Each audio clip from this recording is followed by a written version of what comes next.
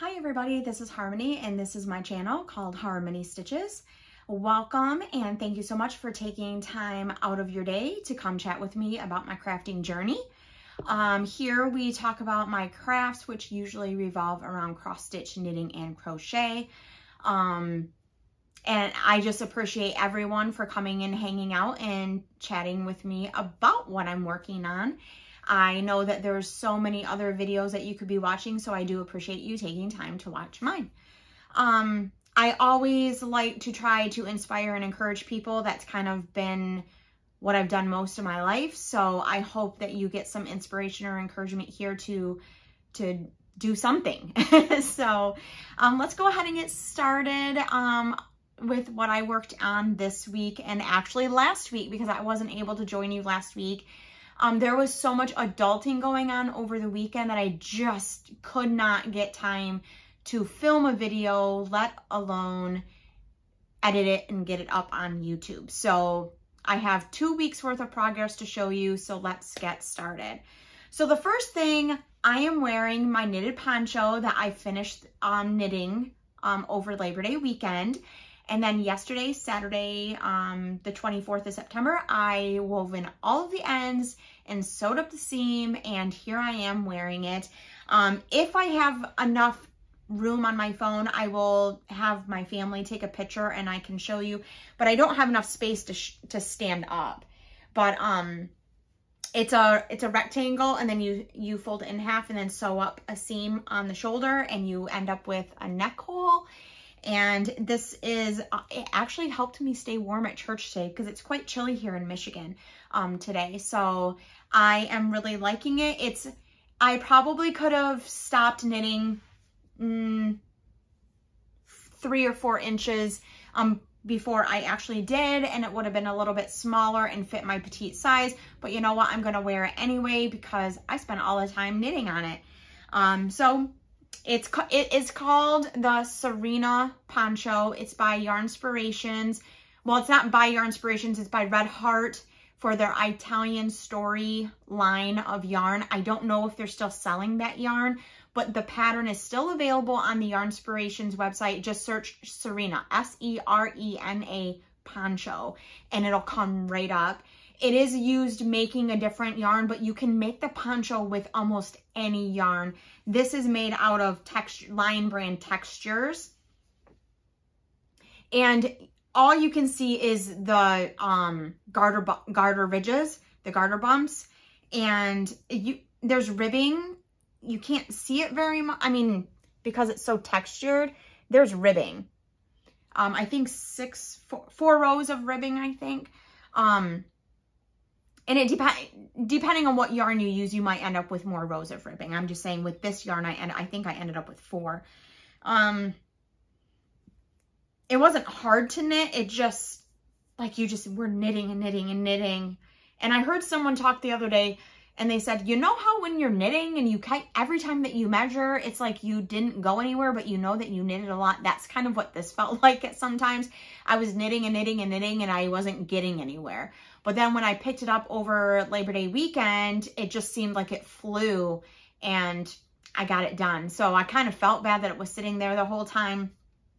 But it's done now, and I'm super excited.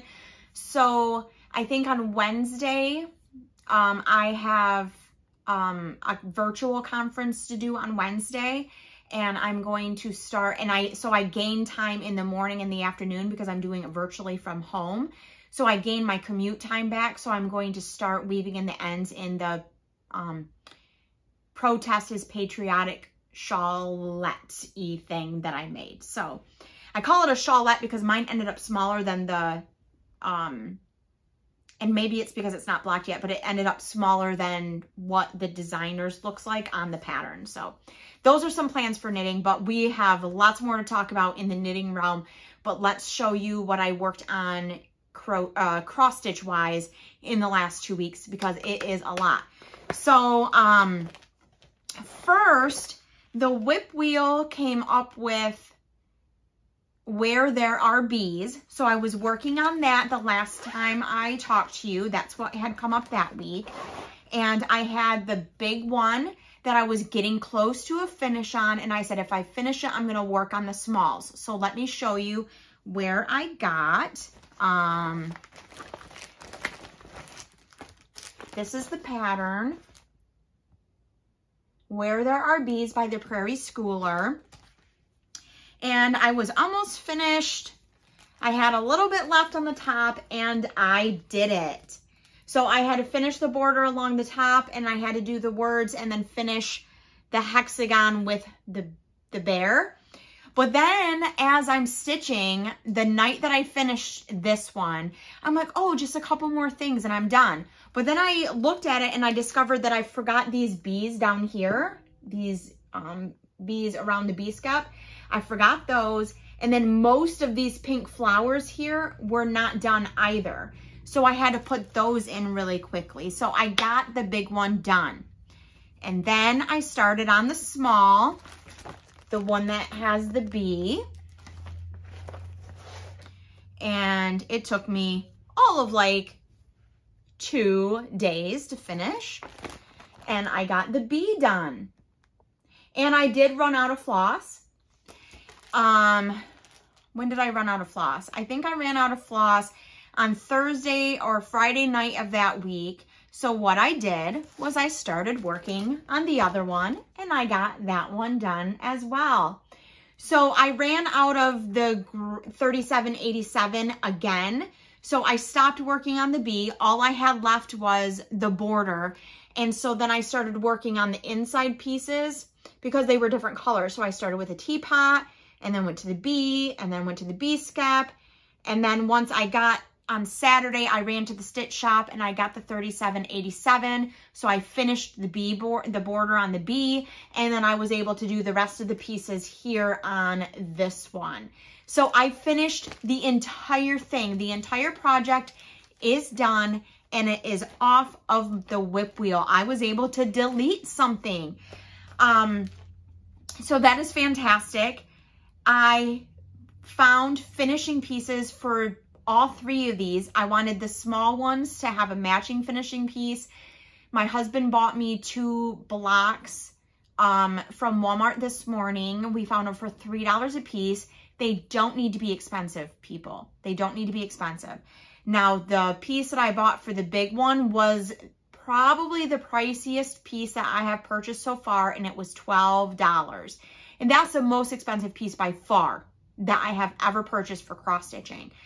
And this is why I say that things don't have to be expensive. And I talked to my daughter about this when we were, had some alone time a little bit this morning. And I said, this is the thing.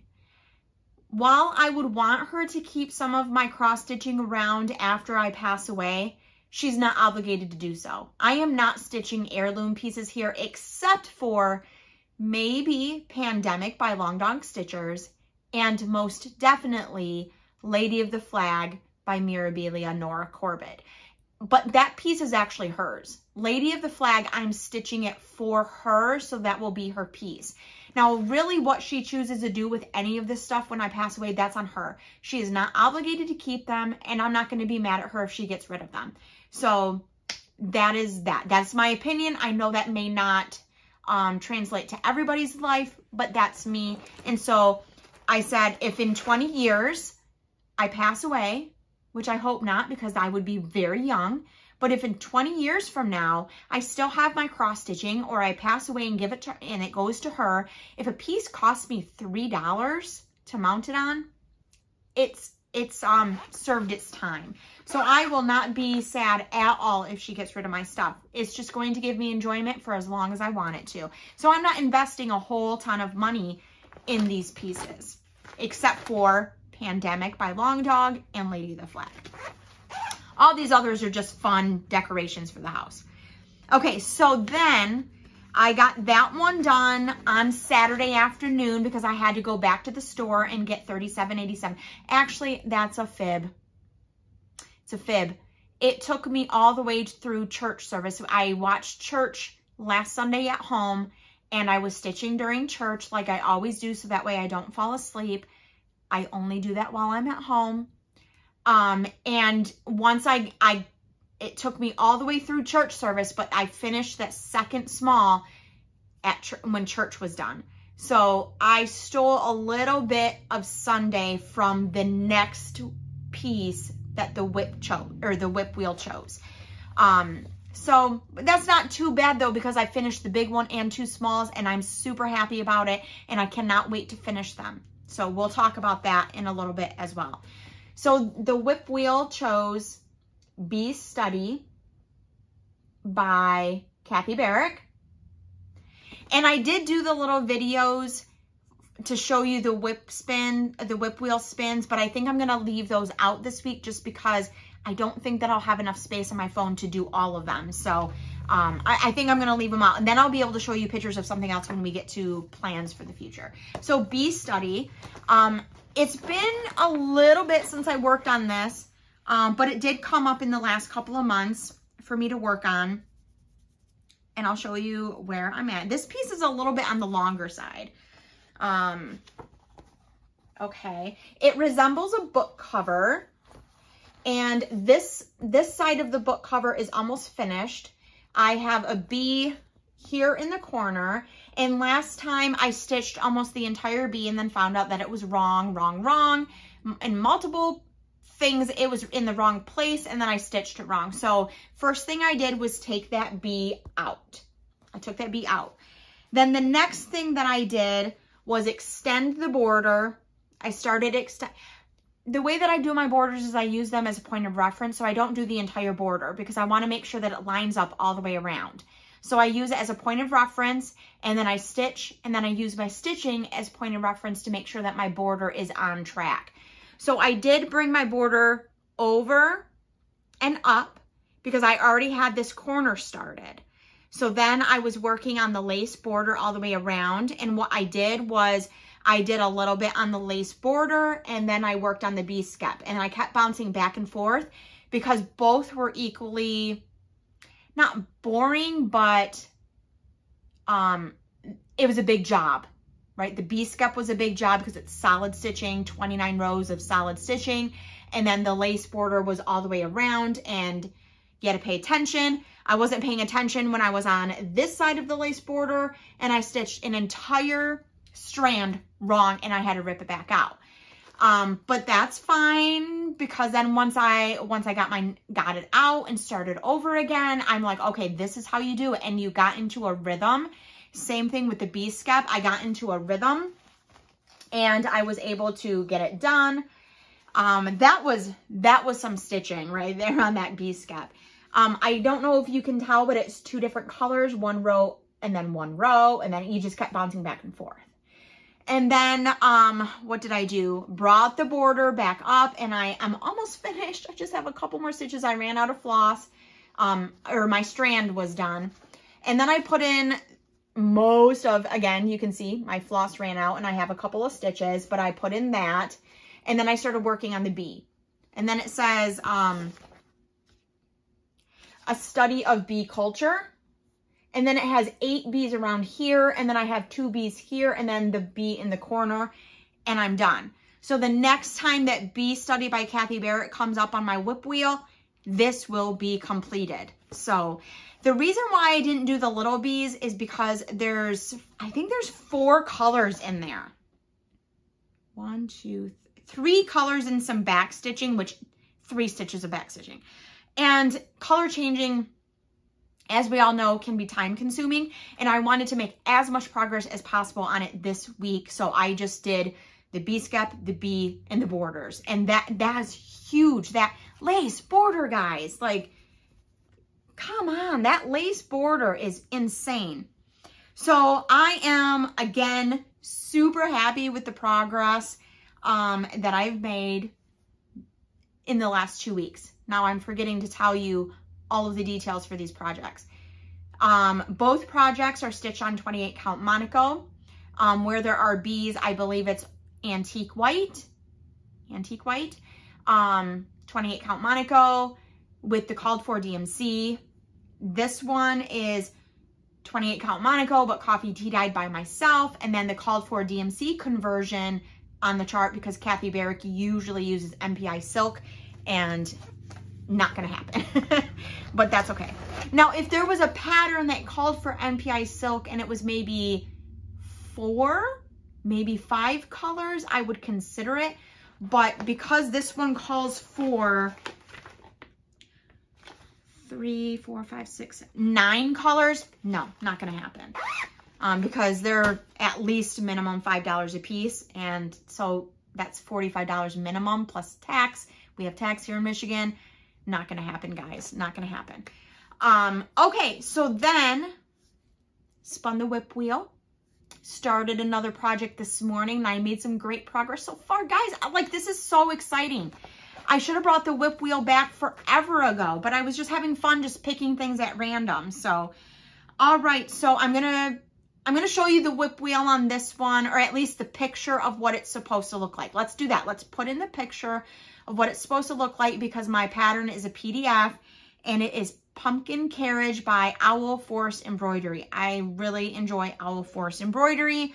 They have some great things over there for you. A lot of them are free, but don't be afraid of their paid for patterns, because they are fabulous as well. A lot of pretty good stuff over there. So I picked this up and started working on it on the way to church. We went to church in person today. My daughter had to serve, my husband had to serve, so I went with them. And then I got home, and I don't know if I've ever told you this, the schedule of how I kind of get to my video, but we come home from church, we eat lunch, my husband takes a nap, and then after his nap, then I come up, because I'm sitting right above the bedroom, and I guess my chair that I'm sitting in makes noise and he can't sleep. So I wait until he gets up from his nap. But it's also football season, so nap is pushed a little bit later than normal, which I'm okay with that because I love football. So anyways, back to Pumpkin Carriage. So I was working on this while he was napping, is why I just said all of that. So here we go. So this morning I put in this orange pumpkin here, and then this orange pumpkin, and then everything around it here, the vines and the pumpkins. So I have put in 4 orange pumpkins and a leaf and some vines.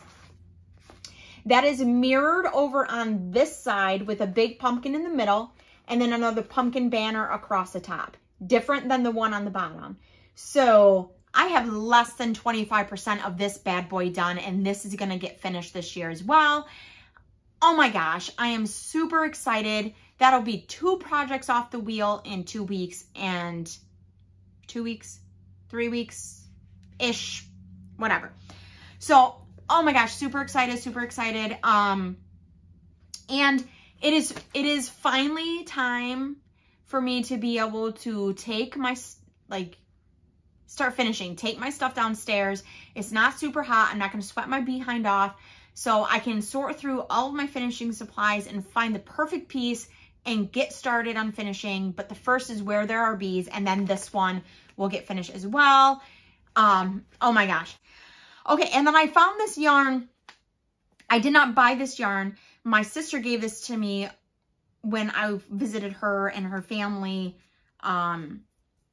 Labor Day weekend here in the United States. Labor Day weekend was Labor Day was the 5th of September, I think.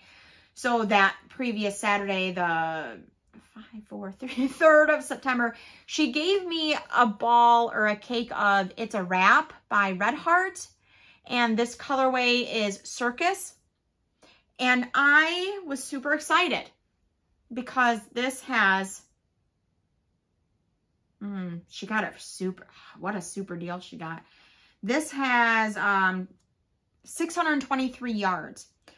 And just previously to when she gave this to me, I saw a pattern for like a circular shawl, you know, that you make. And I'm sure that you've all seen one before. It's a circular shawl with armholes in it. And it was made out of lace weight. And this is, I don't know if it's quite lace weight, but it's a number 2. It's a number 2. So I was going to make that for her and give it to her as a surprise using the yarn that she bought, and I cannot find it anywhere. I had a tab open on my phone, but I must have closed that particular tab on accident, or the tab crashed on me or something, and I cannot for the life of me find it, but it was a lace weight circular shawl with armholes. So if you come across it, please let me know. I searched Ravelry 2 or 3 times extensively, cannot find it. I have a reason to believe that it came through in a newsletter. So if you happen to get newsletters from Knitters Crochet, and it was a crochet, sorry, it was a crochet lacy shawl. So if you find it or you see it somewhere, please let me know, because this, I think this yarn would be so pretty in the color sequences that it has. So if you have a lead for me, that would be great. Okay, so knitting. There was plans, and then now there's new plans. As those of you that have been watching me several weeks now, or at least the last several weeks, you know that I have been working on clearing my knitting needles so that way I could get started on sweaters, because I have 4 sweater quantities of yarn, and then a blanket quantity to make a blanket, and then dishcloths. So I have lots of things that I want to do, but I felt that my knitting projects were staring at me and weighing heavily on my mind. So I was making it a priority to knit them and get them done, and I was doing a good job. And then the last time I filmed, actually, I walked out of the room and my daughter met me in the hallway, because her bedroom's right over here. And she says, and she shows me her phone. She goes, "Can you make this?" And it was a traditional cardigan, you know, with the V and then the buttons, and it had cables all over it. And I said, "Oh." And of course it was a picture from a store. So I am like, well, let me see what we can find on Ravelry. And we found 4 contenders, not necessarily close to what the picture was, but sweaters that she likes and that she would want and will be content to having. So if I have enough space on my phone, I will show you those pictures and I'll start popping them in. There's 4 of them. I think 2 of them are by Andrea Mowry, I think.